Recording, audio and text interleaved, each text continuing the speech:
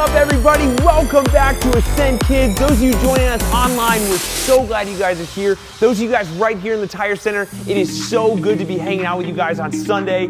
If you were not here last week, we started a new series talking about the different decisions that we get to make, the different opportunities that come up, that all of us, we're gonna have opportunities or things that'll come up. People will bring stuff to us, and we'll have to decide, what do I wanna do? Do I wanna do that? Do I not wanna do that? What do I think about these things? Do I think that's a good idea? Do I think that's a bad idea? How do I want to say this? You know, if I'm trying to talk my parents into getting me a Switch, do I say it this way? Do I get it that way? And whatever it is, we're always making decisions. You're making decisions right now, and you're thinking about, do I want to listen to this guy up on the screen, or do I want to, pick at the carpet? I don't know. You're making decisions every second of your life, and decisions is something that is so important. It's something we'll be doing for our whole life, and so how we make decisions and what decisions we make is something that's really, really important. It's something that God wants to help us with. It's something that God wants to be a part of.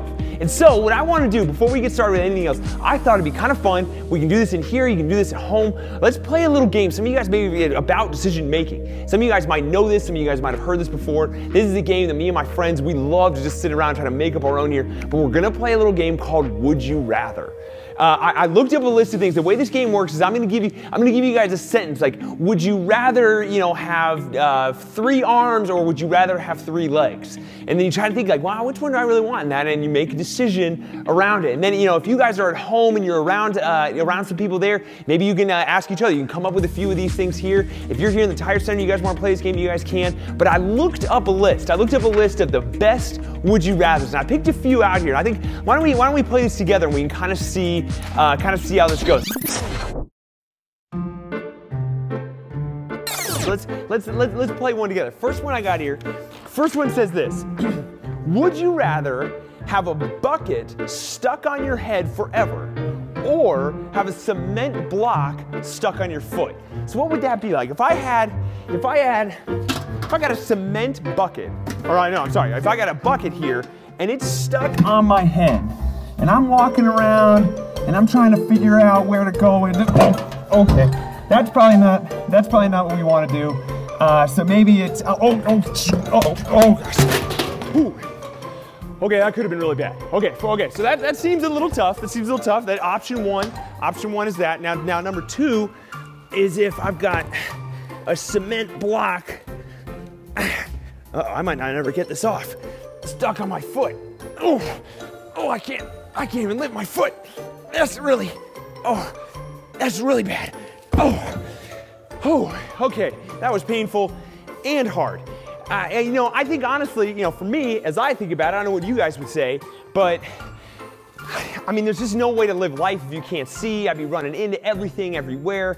So to me, if I had to pick one, I'm picking the cement block. Even though it's really heavy, at least you could see. But what would you guys think? Now let's try another one here. Let's try another one and see what you guys think about this. Let's do this one. Ooh, all right.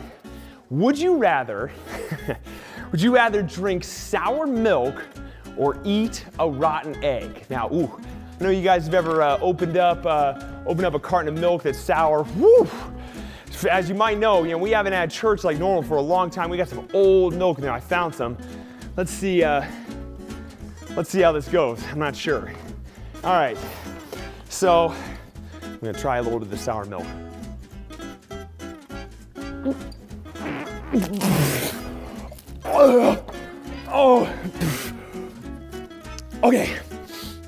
Okay, that was pretty bad. Oh, but is it worse than a rotten egg? Oh, I don't know if this is a good idea, guys, but let's try it. This is a pretty rotten egg. It's been sitting in the fridge for I don't know how long. I heard one time you can get sick from eggs, but let's hope this doesn't happen. All right, you ready?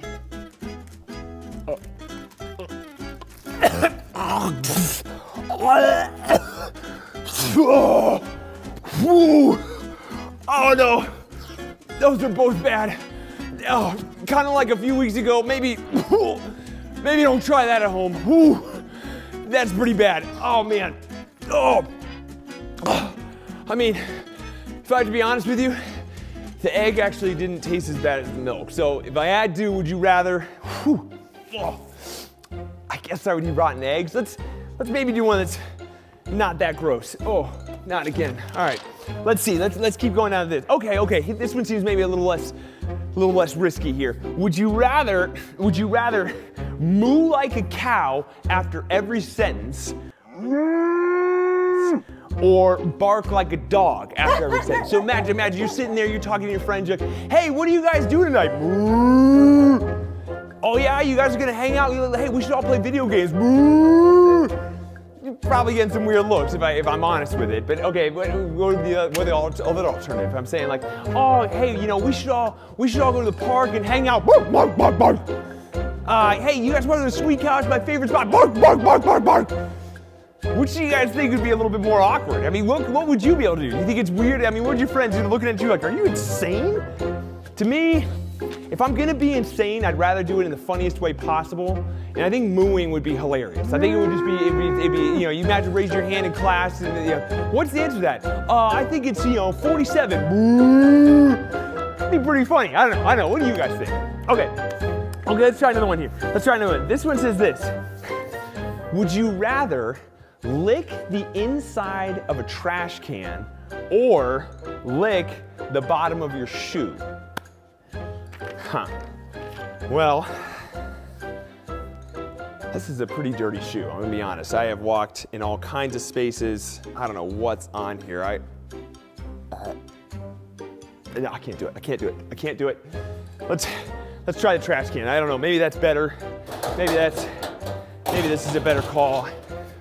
I don't know what's in here. It looks like there might be something gross, but let's try it. Help!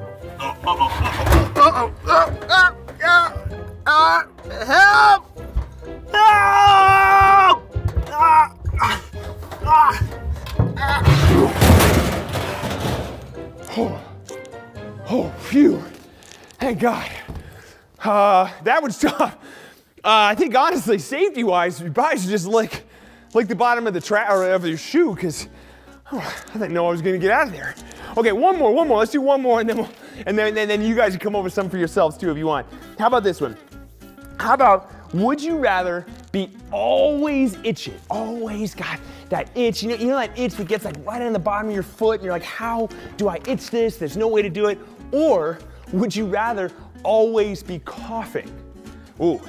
Now I'll tell you what, there's never been a year where it's worse to have a cough. I mean, sometimes I feel like if I cough in public just because I have a tickle, it's like I'm gonna get arrested and quarantined. But let's think about that. Just take a second and just imagine every time we're hanging out, everything we're doing is just constantly itching. Every nook and cranny you've ever felt is itching. That spot in your back that you can't get itch. Oh, now I'm actually really starting to itch. Ooh, oh, my face itches too. Okay, I don't know if I can itch like that. I mean, I think I would go crazy, just all those different places. But what if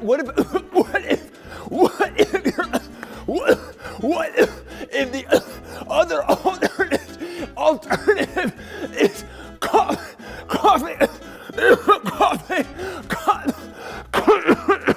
constantly.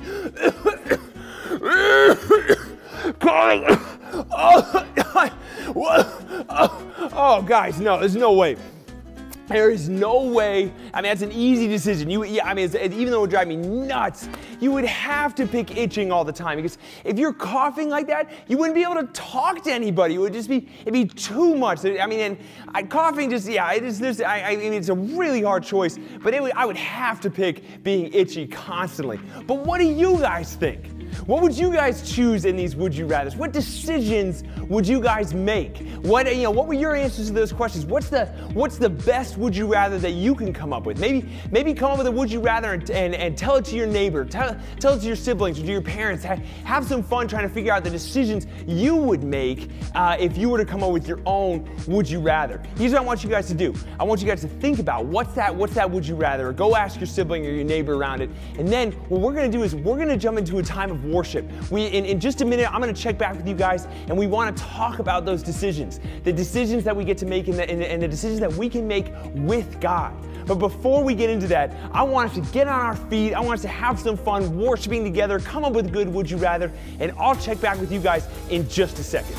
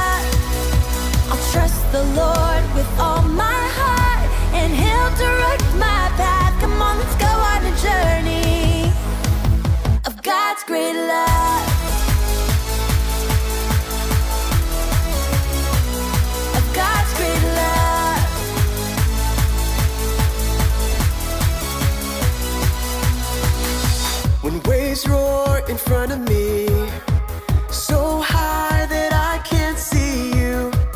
I don't have to be afraid. When your voice is calling me to deep seas I've never traveled, I don't have to be afraid. I know your promises are true, promises are true. I believe you. Give me faith in everything I do. You light my way.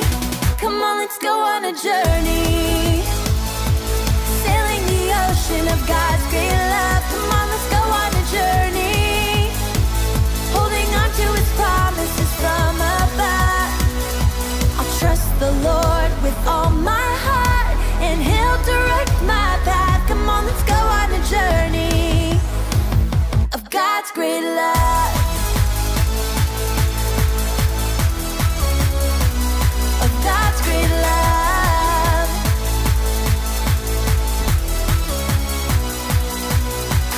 This is who He says He is.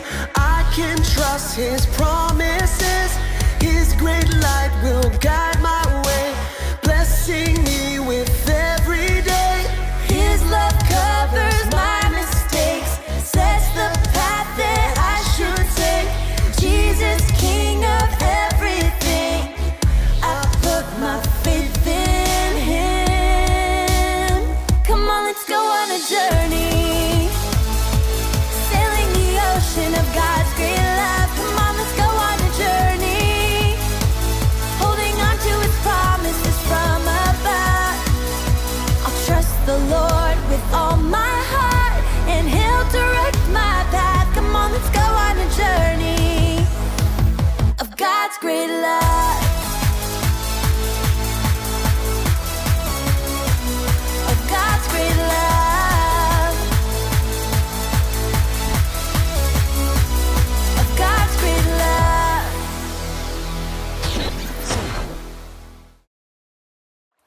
Stories of the Bible. Peter walks on water. This is Peter. Hey-o! Whoop! Peter was a fisherman who was called by Jesus. Hey!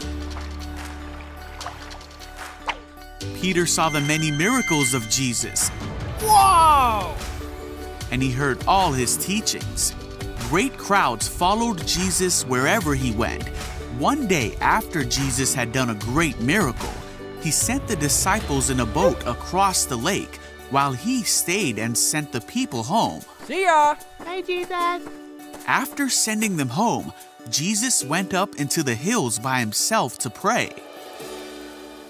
Meanwhile, the disciples were in trouble far away from land, for a strong wind had risen, and they were fighting heavy waves. About 3 o'clock in the morning, Jesus came toward them, walking on water.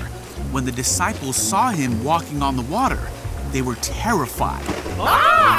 In their fear, they cried out, "It's a ghost!" Hold on there. But Jesus spoke to them at once. "Don't be afraid," He said. "Take courage. I am here." Then Peter called to Him, "Lord, if it's really You, tell me to come to You walking on the water." So Jesus said, "Yes, come." So Peter went over the side of the boat Whoa! You're awesome!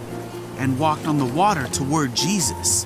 But when he saw the strong wind and the waves, Whoa! he was terrified and began to sink. Baby, help me! "Save me, Lord!" he shouted. Jesus immediately reached out and grabbed him. Jesus said, "You have so little faith.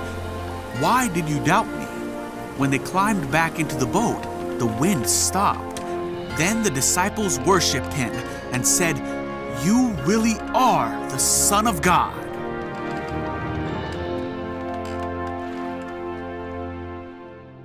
Well, Hey guys, maybe you guys came up with some good would you rathers. I want to hear about them later on, but I want to talk to you guys about that video we just got to see, that story of Peter. I don't know if any of you guys have ever heard about Peter getting to walk on water. I mean, what an incredible thing. Can you imagine what that would take? A second and think about how cool that would be. And a lot of times we can kind of fix on that of just getting to walk on water.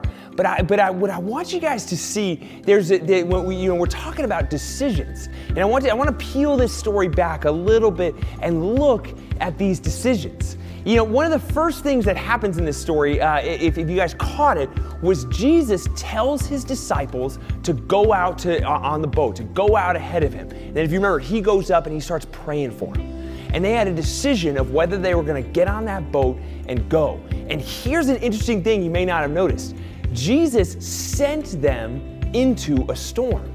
Jesus is God. He knows everything. He knew there was a storm there. And Jesus intentionally sent them into something that can be scary. And they had a decision of whether or not to go. And I wonder, guys, have you ever been invited to do something that seemed really, really scary? Have you ever been sent to go do something that you were scared to do?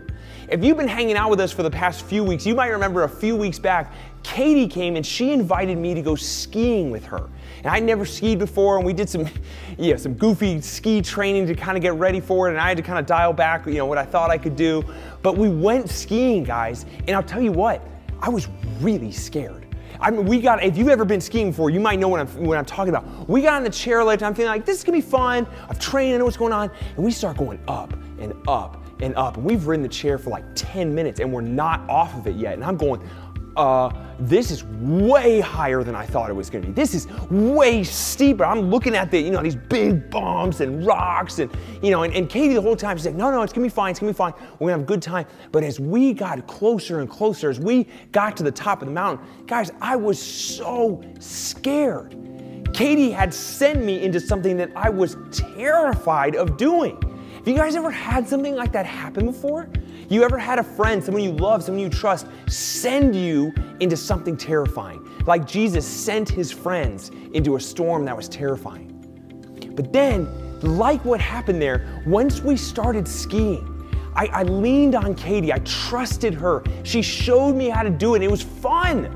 If any of you guys have been skiing, you guys should go skiing if you haven't been skiing. We started skiing and it was awesome. I started to get a feel for the turns and the snow was fun and it was an amazing thing. If any of you, the rush of skiing, being outside, going fast, it was awesome.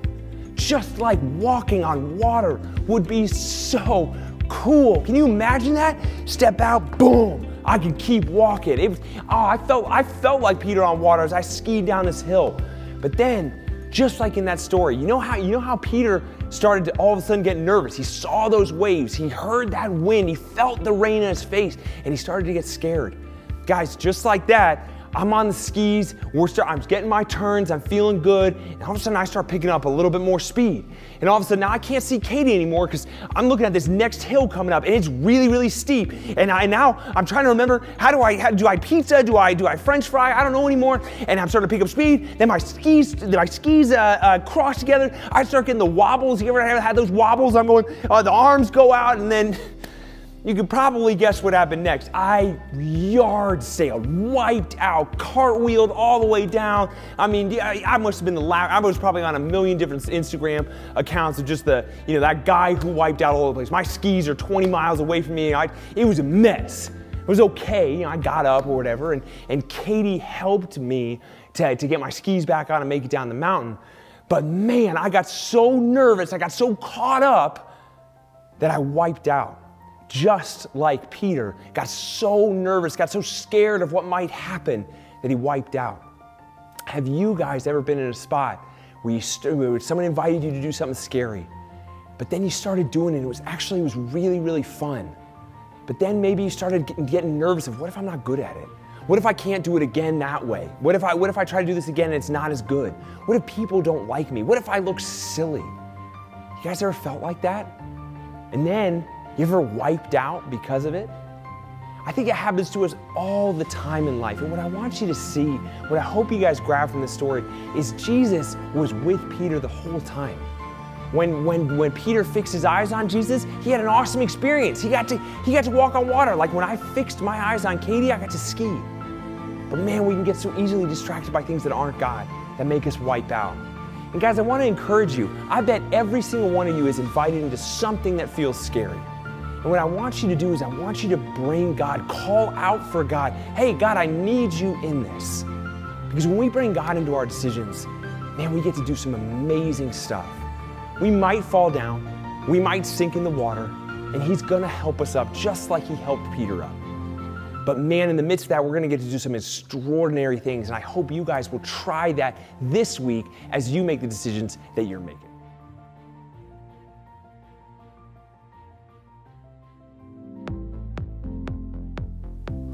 Oh, oops. Sorry. Hey, one last thing I wanted to tell you guys. I was thinking about that story, and you know what? There's one other point I want to challenge you guys with. You know, we focus on the fact that Peter stepped out, he walked on the water, and then he sank. And a lot of times, you know, we'd be like, oh, Peter, he should have believed more or whatever. But guys, man, how cool is it that he stepped out of the boat, that he took a risk? And here's one more point I want you guys to hold on to. When Peter stepped out of the boat and started walking and he got distracted, yeah, he ended up sinking, he ended up wiping out. But what would have happened if his friends on the boat had been cheering him on? What if his friends had been there going, no, Peter, you got it. Don't fall, don't get distracted. The waves aren't the big deal. Focus on Jesus, you're doing it. Go, go, go. What if they cheered him on? You guys notice they didn't do that. Those guys just sat back like, oh my gosh, he's walking on water and we're scared. They didn't do anything. But man, have you guys ever had your friends cheering you on, shouting for you, encouraging you? When you have that, oh man, it helps us not lose our focus. It helps us stay in what we're trying to do. It encourages us. And so guys, I got one more challenge for you guys. Maybe you're somebody that's stepping out of the boat. Maybe you're trying to figure it out, and that's awesome. But maybe you know somebody that in some way is making a decision, and in some way is stepping into something scary, in some way is doing something they're not sure they're good at. And guys, what would it look like for us to encourage them, to shout from the sidelines, you got this, keep it up? What does it look like you to find them and say, hey, I know you're working on this and you're doing a really good job, keep it up? What might that story been like if Peter's friends in the boat had been cheering him on? Maybe it would have been a totally different thing because he had a community that was believing in him. And that's what I want. One more challenge for you guys is I want you to think of somebody this week. Maybe it's in your family, maybe it's your friends, maybe it's just somebody you know. And I want you to think of how you can cheer them on, shout for them, encourage them, push them on. Because when you do, you're gonna help them continue to do extraordinary things. And in the midst of that, they might in turn be able to be a community for you, encouraging the ways you are stepping forward too. Guys, it is so fun getting to hang out with you guys. We got one more worship song. Let's encourage each other in this. Let's all get up, let's dance, let's have a great time together. And then we got some discussion questions after this. And I can't wait to hang out with you guys next week right here at Ascent Kids. We'll see you guys soon. Love the Lord your God with all your heart, soul, and mind. This is the first and greatest commandment. A second is equally important. Love your neighbor as yourself. The entire law is based on these commandments.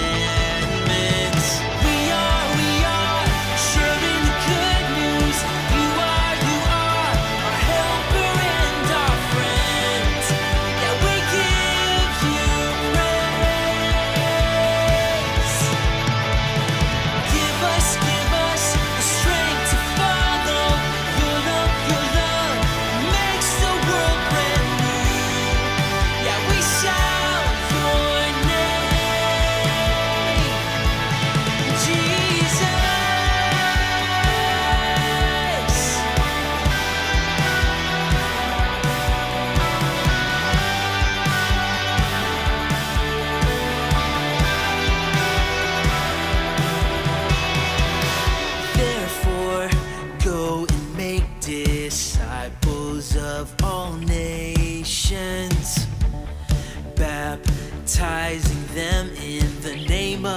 Father, Son, and Spirit. Teach these new disciples to obey all the commands that I have made. Be sure of this, I am with you always. We are sharing the good news. You are our helper and our friend. Yeah, we give you praise. Give us the strength to follow your love makes the world brand new. Yeah, we shout your name. We are sharing the good news. You are our helper and our friend. Yeah, we give you praise. Give us the strength to follow your love makes the world brand new. Yeah, we shout your name, Jesus.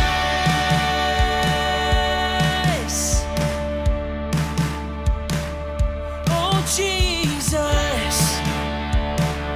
Yeah. Oh. We are sharing the good news. You are our helper and our friend. Yeah, we give you praise. Give us the strength to follow your love makes the world brand new. Yeah, we shout your name, Jesus.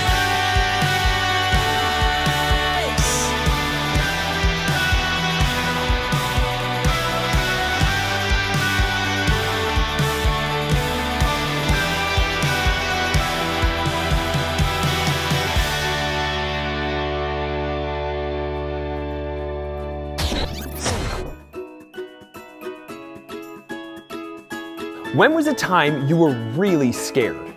Why? When you get scared, what do? Do you call for help? And if so, who do you call? Have you ever had somebody make something that was scary really, really fun? Where's an area in your life that God is calling you to step out of your boat and try something new? Who is someone that you can encourage to keep going this week?